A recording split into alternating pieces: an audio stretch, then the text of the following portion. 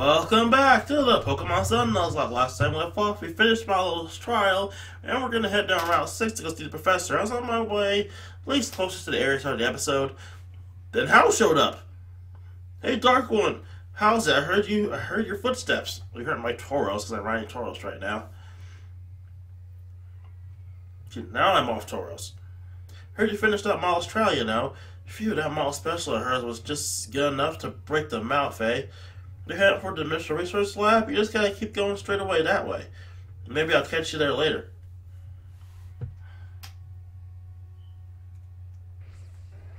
So yeah, we're on our way down Route 6 to the Dimensional Research Lab.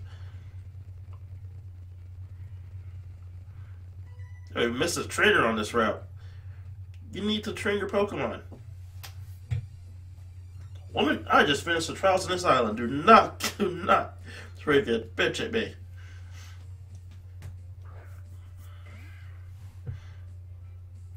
Oh, you have a Cubone. I wanted a Cubone. Got this donkey, though. It's a cool donkey who's gonna kick you in the face.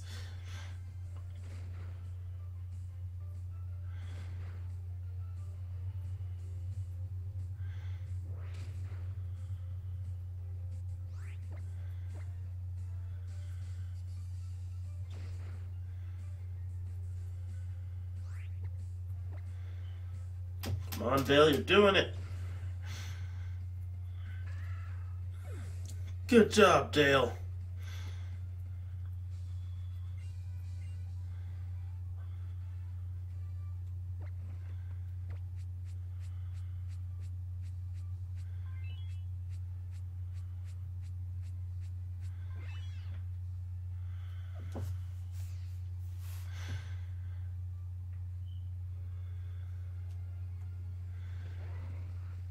Miss another trainer. Alola, welcome, trainer.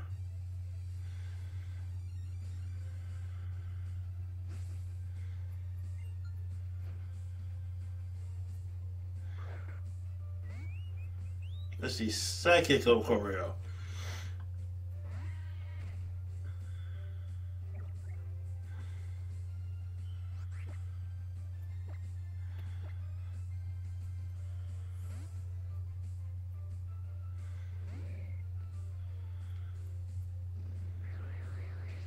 Theme Park Dark type, even if it could use Psychic Attack, which the only one I could learn is Doubles Revelation Dance. Yeah, this is a Pokemon that is cool in concept, but is failed by the game.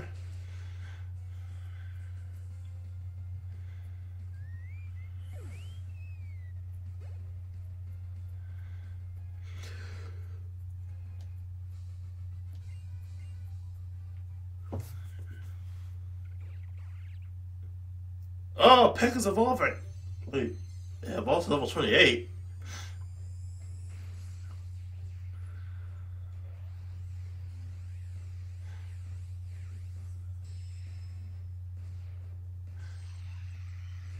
Peck evolved into Toucannon.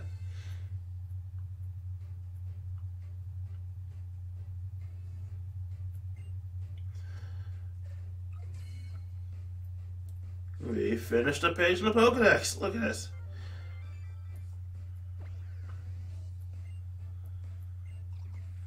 Toucannon, the cannon Pokemon.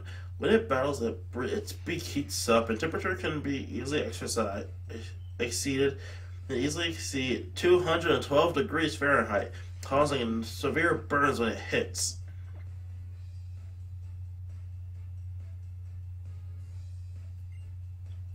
Sure, we'll learn Blast Beak.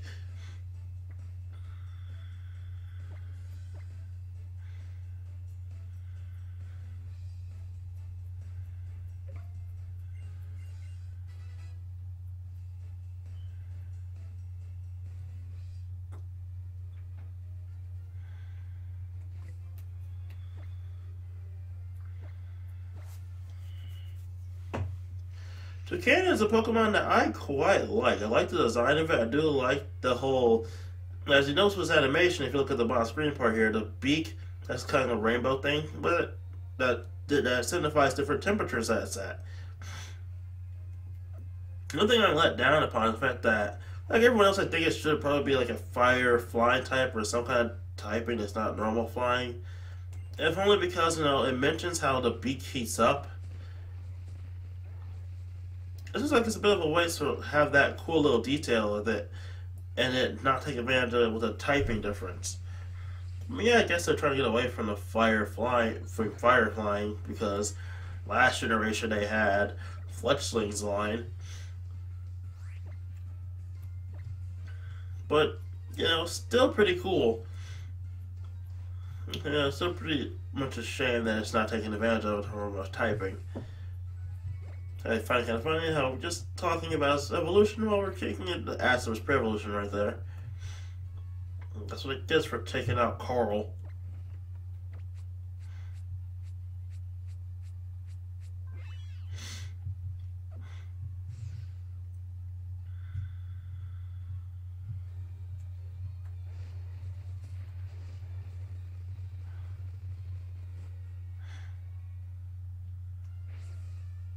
We're back in Hee Haw City, and this guy still won't let us pass.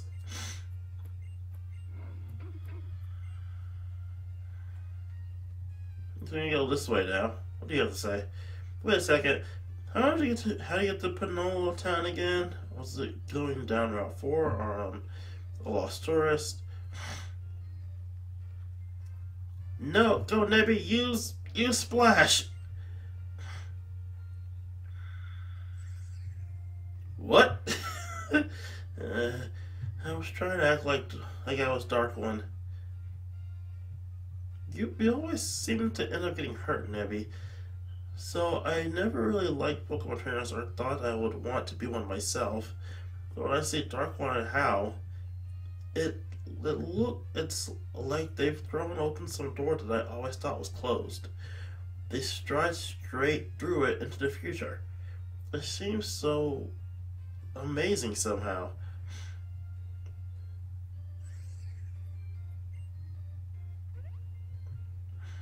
Oh. Oh, Dark One, hello. I feel like it's been a while since we last met. There's a laboratory here that studies dimensions. Did you know that? And the professor was waiting to meet you. How were your trials? It must have been quite trying to do 3 in a row. You think so? But still, you made it through all 3. I think that explains it. The reason why you look so content understood by Mudberry there, I mean. You really don't ask about what happened to Cutie Fly. Wait, what?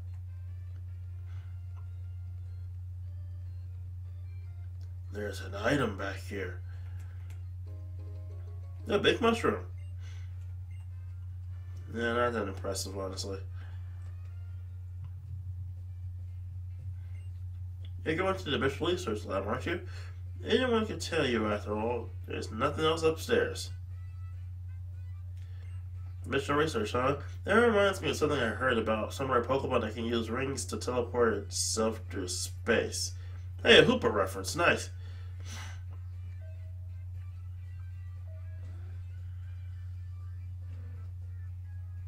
The only choice you have is the 3rd floor, so I'll just go straight up.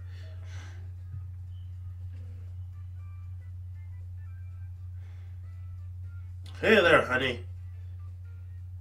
Oh, hi. This here's Professor Burnett. She runs the Dimensional Research Lab, yeah? She is also my wife. You're a Dark One, right? Lily told me about you. She said you're the reliable sort. 3 months ago, I found Lily lying on the beach. Cosmog in her bag, also unconscious. Huh? No How today? How? He's not doing his own thing. But he'll be the real deal someday. He could even become a kahuna, just like old Hala. Before him. You think so? Woo! Oh, well, yeah, I really do. Good to see you again, Hal. It's been a while since I last saw you. Anyway, Dark One here, because I wanted you to tell her about some of the mysterious phenomena here in Alola. I'll be happy to. The mysteries of Alola, huh? Then you've got to mean the Ultra Wormhole. Extremely rare, but sometimes a hole opens in the sky over Alola. It happens that this rift leads to a different and unknown dimension. The reason that people think there may be a mysterious dimension is because of the legends, the fears of Pokemon appearing from the ultra wormhole. It's very weak as proof, but I can't ignore it. There's plenty of evidence already in the Pokedex for instance of different dimensions, right? For instance, Pokemon, even normal wild Pokemon sometimes attack people, right? But the Pokemon that appear out of the Ultra Wormhole went way beyond that. They called them Ultra Beasts, and they were feared. If the stories were to believe, the guardian deities of Alola, the guardians of the islands fought desperately against them. Like I said, it's all legends and folk tales. It's hard to know which is true. But I would be happy if I could somehow unravel the mysteries of Ultra Wormhole by studying the dimensional disturbances. You've recorded several known relationships between Pokemon in different dimensions, and books. You can find them on the bookshelves in the lab. So let's go explore the lab a bit, because Kukui will not last out unless we do. Hey, Magnemite. Giratina, this Pokemon is said to live in a world the reverse side of ours, where common knowledge is a sword and strange. Obvious. Palkia is said to control the boundaries of space, enable it to teleport itself to faraway dimensions or even other dimensions. Professor Burnett was previously studying a dimensional space called the Interim Dream Zone. A bit of backstory for Professor Burnett. I don't know if I'll be able to pull this up on screen or not. But she doesn't premiere in this game. She premieres in a Pokemon side game for the original 3DS. For the original DS, which is how you got which is how you got some special Pokemon in that game. It was originally a Black 2, White 2 game. Basically a Gen 5 game. I forget the name of it. Pokemon. I'll get back to you on that. But yeah, that's where she originally premiered. The basic game was sort of an AR game where you would look around the area and hit laser beams at Pokemon or hit laser beams as beams of light in order to catch Pokemon like your items and whatnot. It's also how you got the alternate forms for the Weather Trio. You know, Thundurus, Landorus, forgot the last one's name. You know, those three. There was a man named Mona who years ago published a story about the Ultra Wormholes. Mona, like the guy that runs the Poképelago? That's an interesting factoid right there. If you use the Register Recorder, you can not only rewatch old battles you had with others, you can even hold mock battles against the teams captured in a battle video. That's why battle videos are the best.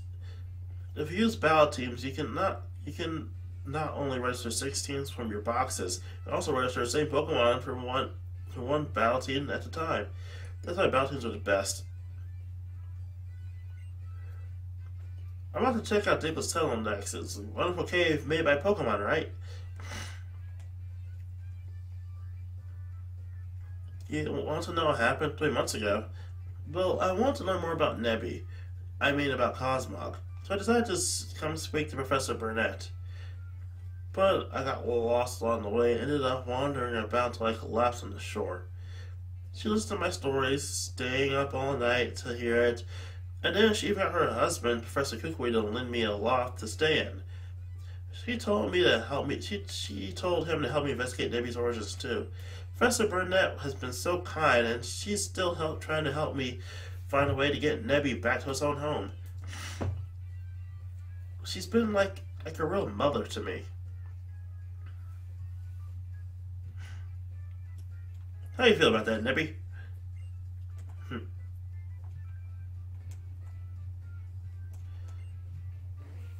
Slowpoke. There are many rides at the Interim Dream Zone that exist between dreams, reality, and dreams.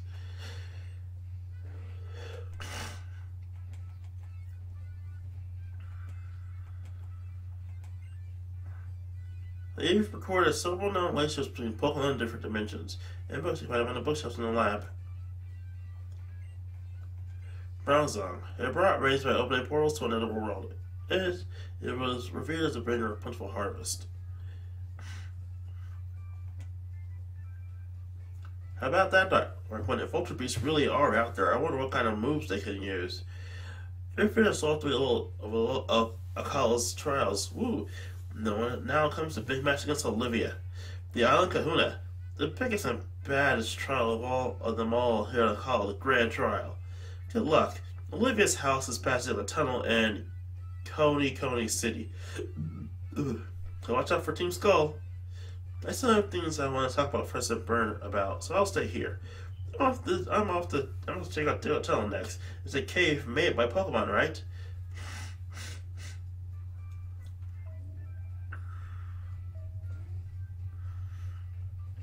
Diglett tunnel. That means we're gonna run into a lot of Diglett. Nah, stop. I've already caught one Diglett.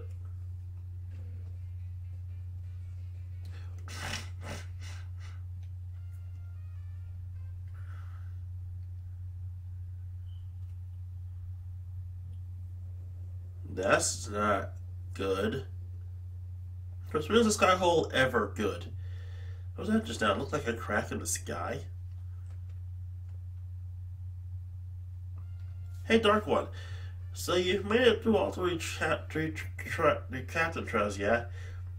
Then you should go meet Kahuna Olivia. She lives in the town past the tunnel.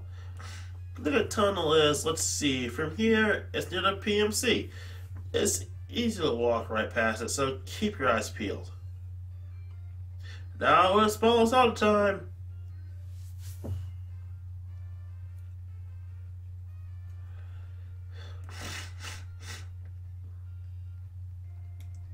Oh, this place.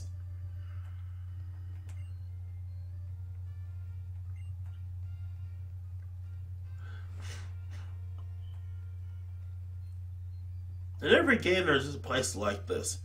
Game Freak Labs. They basically had little developers inside the game. Anyway, you can go here and see the Game Freak staff, or at least representations of the Game Freak staff.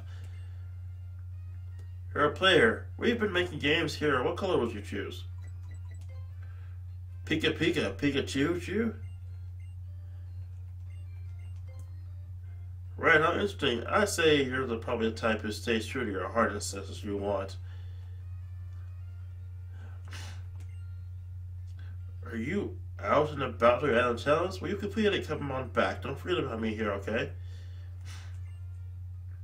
I want to keep working on the game, so I got to get my item. I need some vitamins. Here, I'll give you one too. Thanks for stopping by. Have fun on your adventure.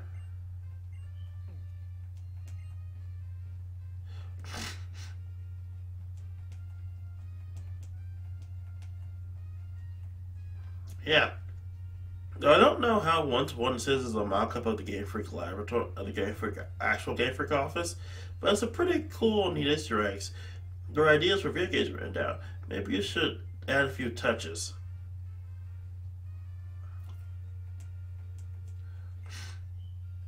I'm the game director. It's pretty fun to fill out Pokedex, you know. When you've made some progress, don't forget to come show it to me.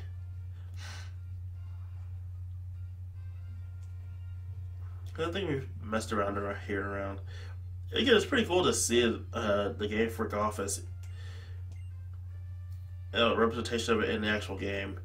Chances of encountering shiny are about 4,000 to 1. I never encountered one.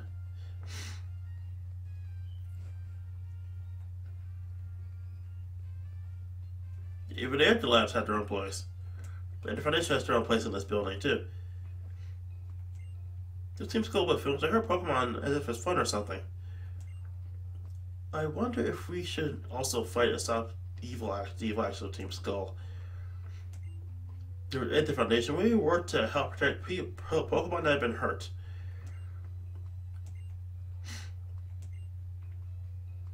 What do you think makes Pokemon happy? What is happiness anyway?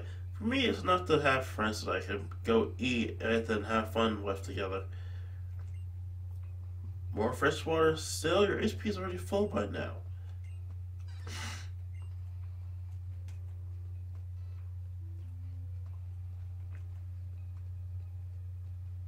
No place about anyone to find if you just wandered around, like I'm doing now.